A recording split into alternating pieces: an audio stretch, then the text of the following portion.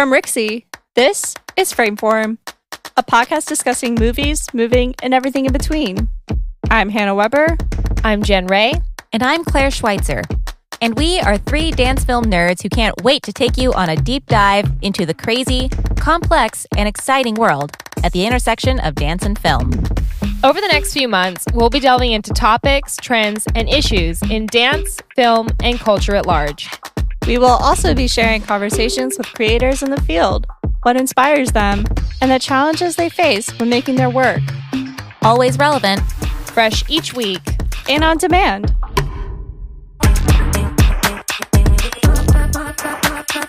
Frameform, the sixth podcast from Rixie, premiering August 12th.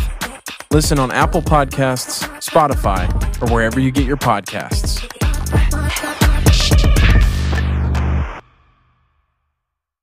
From Rixie, this is The Daily Rec.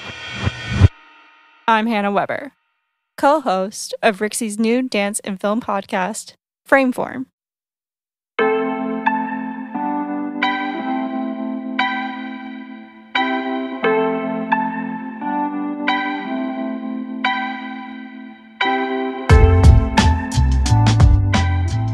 Today's film recommendation is the 1995 Steven Soderbergh classic, Schizopolis.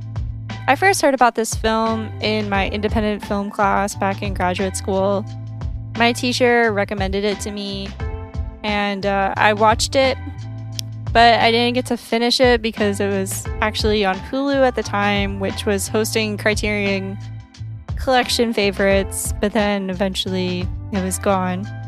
So the other day, I sat down and watched it on HBO Max, and I'm going to talk about it. I really liked Schizopolis. I thought it was a three-part jigsaw puzzle that you don't really understand until you get to the third act.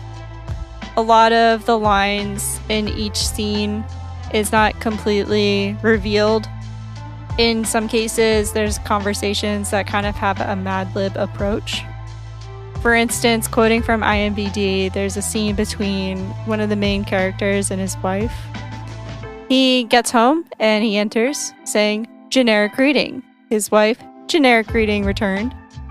He says, "Imminent sustenance." She says, "Overly dramatic statement regarding upcoming meal." He says, "Oof." False reaction indicating hunger and excitement. So just that little sneak peek of dialogue kind of gives you this idea of like, what the hell is this movie about?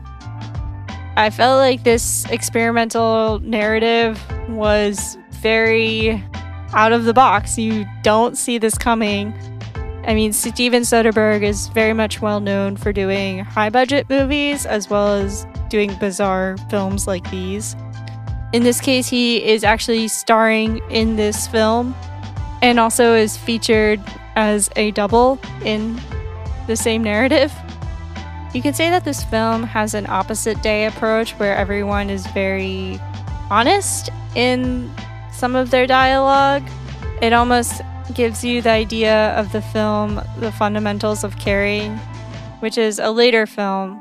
But you could say that maybe The Fundamentals of Caring took some of the elements from Schizopolis.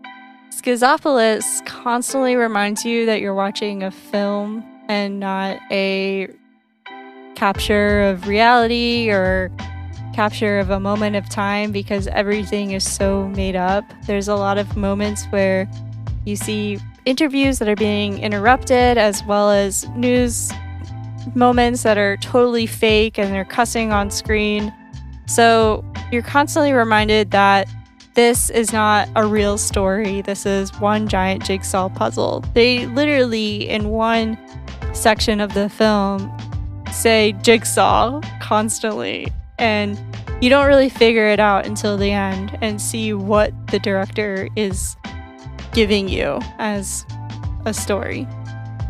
I can't really say if there is a story, honestly. It's just kind of existing. If you like to watch weird films that make no sense, but then make some kind of sense in the third act, then I definitely recommend watching Schizopolis. The link is in the show notes. This has been your Daily Rec. See ya.